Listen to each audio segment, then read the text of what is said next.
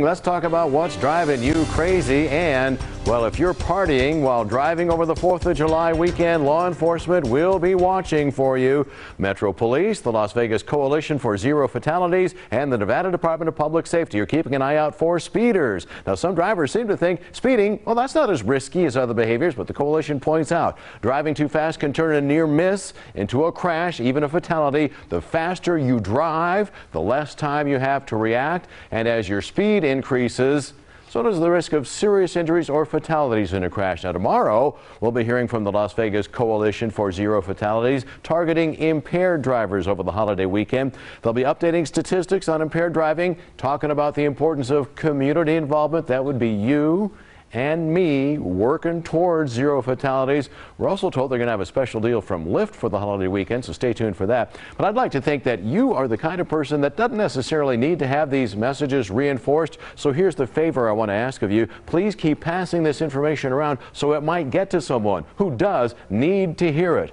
Buckle up, drive carefully. Please put down that phone. If there's something driving you crazy, email me, traffic8@8newsnow.com.